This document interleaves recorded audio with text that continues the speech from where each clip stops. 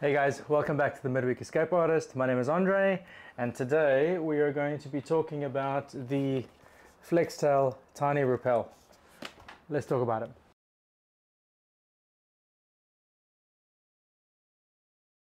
So guys, I've had the Flextail Tiny Repel now for a couple of months. I have tasted it extensively in many different sorts of scenarios, battling many different kinds of conditions.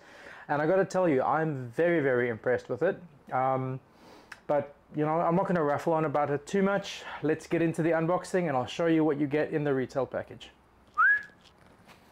So guys, this is what you get when you buy this guy. Very cute little box, very cute packaging. This is a hard case as well, which is quite cool. So let me just get the sleeve off. Sorry about the way that it looks. It's been packed and unpacked a couple of times. So let's just get into this little guy. So Flextail Tiny Repel, really nice packaging. I'm a big fan of it. So in the case, what you get is the actual unit itself, a little USB charging cable, and I got myself a little pack of extra pads, and you also get a instruction manual. That's pretty much what comes in the package. I got to tell you, it's very well packed.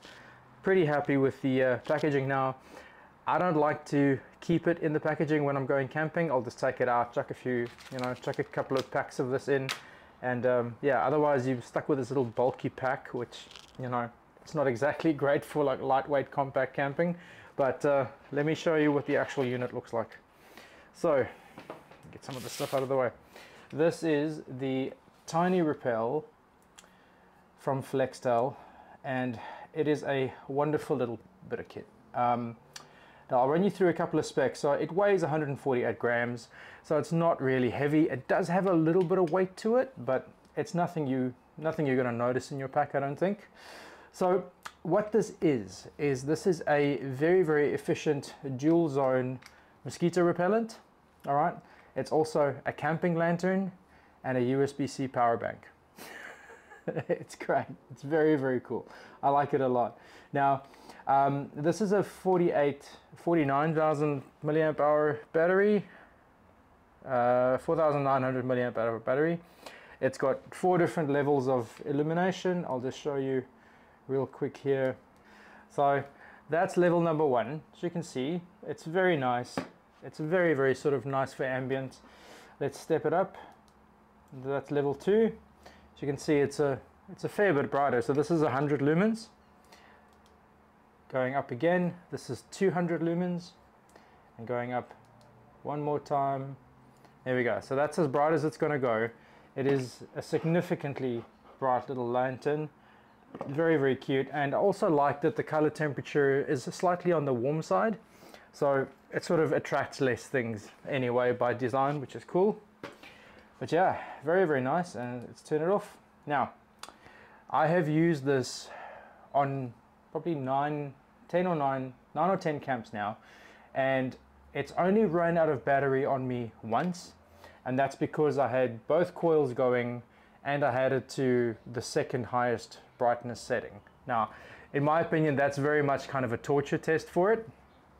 It didn't last all night, but I think it died, maybe like an hour before I went to bed. So by that stage, there weren't any bugs around, and I didn't really need the lantern for light anymore either. So it was totally fine. Yeah, also, I've never ran out of battery on it. It's a really nice little unit, very well made. Now what I'll do is I'll just show you a comparison with the previous one. So this is the Flextail Max Repel, which I've also had for a while, and as you can see here, I'll show you the size difference between the two. So, you know, there is a bit of a size difference. With the Flextail Tiny Repel, slightly taller but narrower. This one slightly shorter but fatter. So yeah, you know, they weigh about the same, but keeping in mind the Max Repel is only a mosquito repellent. It doesn't have a lantern in it, so you know, this serves slightly more functions. However, I do feel that this guy is more effective at keeping things away. Now when I've used this, what I've noticed about it is it doesn't take away everything. So to give you an example, if there were 10 mosquitoes around at camp, you turn this guy on to the strongest setting it's got, you'll be left with maybe one. All right, so it doesn't take care of everything, but it does diminish them to a massive extent. Now, on my last camp by the lake, I turned this guy on, and maybe like 10 minutes after I turned it on, there were no bugs around me because I had this on the table close to me. But 2 or 3 feet that way, you can see just a haze of just midgies and mozzies and stuff, but they weren't near me. So it definitely does work. And for that, I really do like it. I think it's great. The other cool thing I should mention to you is on the bottom here, it's got a thread mount, so you can stick this on, you know, a pole or whatever else you got, or a tripod if you're carrying one. The other really cool thing about this is magnetized. It can just stick to your car or your trailer or whatever you've got. You can just stick it on there. It's also very useful, and it has a hanging hook as well. So all of those things together, guys, I think this is a brilliant little piece of kit. It's retailing for $49 at the moment. Here in Australia, it's about 80 bucks. And I do think it's absolutely worth your money. It's very well made. It's waterproof. It does a couple of different things. And like I said, I've tested this extensively, and I do think it works very, very well. Now, if you compare that to like a thermocell, which is this huge little sort of piece of kit that you got to like have gas for, and it's just a schlep. This is so much easier. It's a no-brainer, and in my opinion, one of the essential bits of kits if you are in a climate that does have midges and mosquitoes and all that sort of jazz. Highly recommend this guy.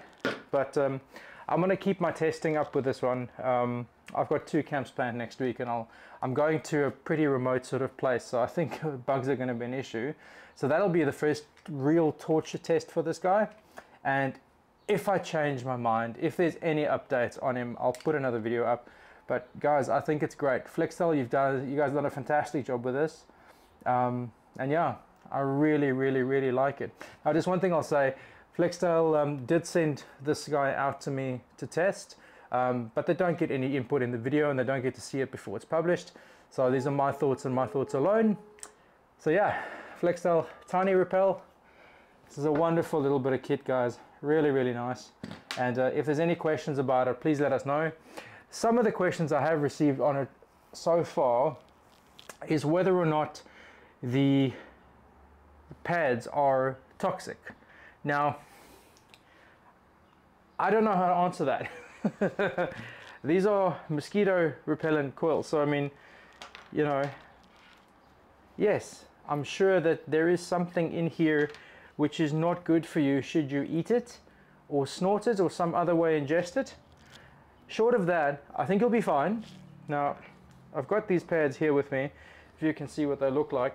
So these are the Flextail Max pads that I've got from the black package, and these are the 2 blue ones from a previous older Flextail package. So there's a little bit of a difference between them. I don't know if there's an efficiency difference, but in my opinion they worked just about the same. So yeah, there's that.